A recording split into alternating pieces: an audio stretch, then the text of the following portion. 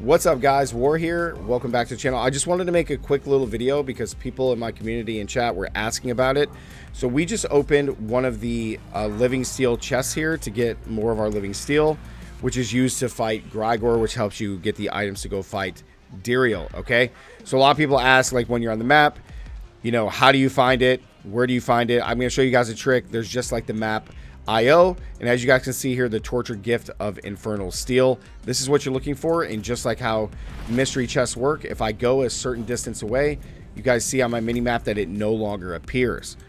Okay, so I'm going to show you guys a quick little trick. If you guys go over to helltides.com, this will show you the next world boss, Helltides activate next legion.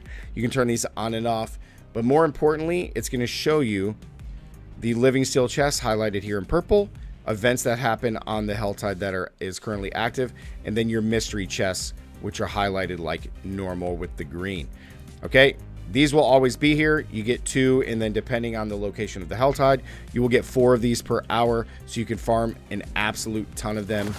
Again, it is helltides.com, guys. That's what I use.